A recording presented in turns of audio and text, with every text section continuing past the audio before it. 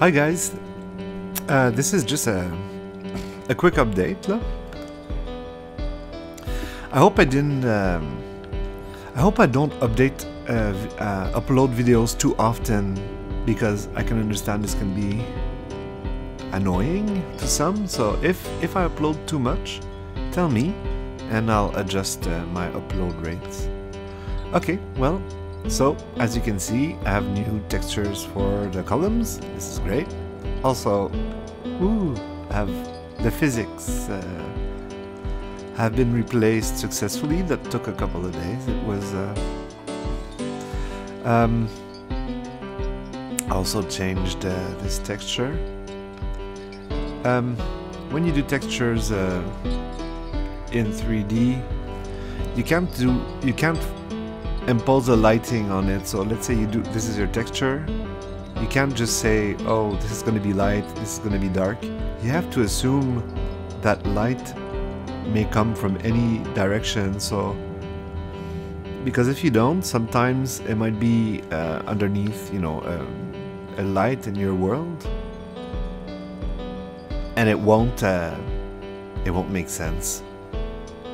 The highlights won't fit with the actual placement of the object in the world, right? So you have to use you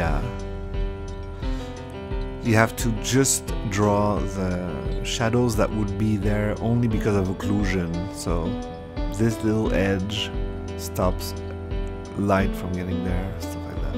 Anyways, that's classic. Sometimes I still need to update the physics a bit. I think, yeah, there's a couple of little glitches, but I'll fix that as I go. I also changed the wall texture. I kind of desaturated the colors to minimize the patterns. You can see this is still pretty much a big pattern. It does like a grid. So eventually I'll remove that. I also want to change the ground because it's much too realistic compared to the rest of the style of the game. So the physics was a big thing. Yeah, if you want to know the hurdles or the advice I have to implement Bullet, feel free to ask me. There's a couple of things. One of the things that people might not know is that, and I'll be quick so that I don't bore the non-programmers. Because we're in real time, typically the physics system, they simulate the physics by little steps, and so if you have forces that are too big,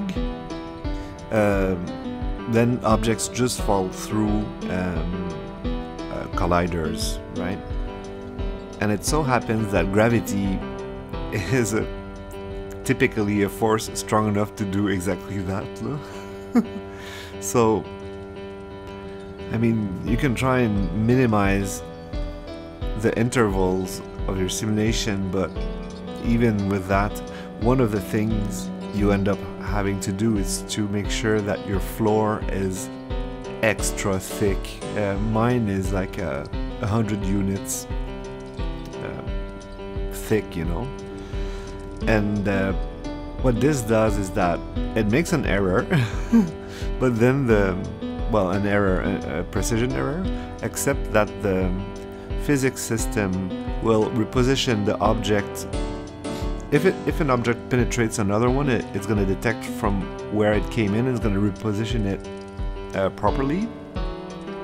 So basically, that's the trick. So have a big floor. I also have I showed my new song, but I'm gonna, I don't know, I feel like bragging a bit.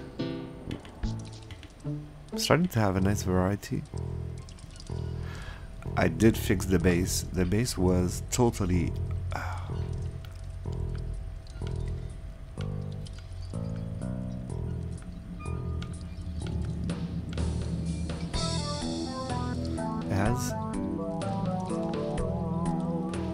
It has a nice slow groove.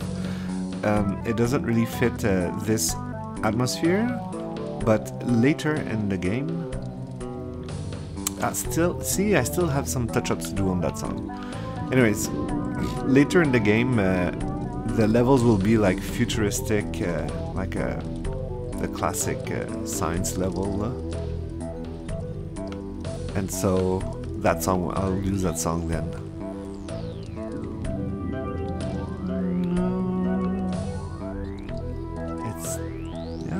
It's catchy enough. Maybe too much.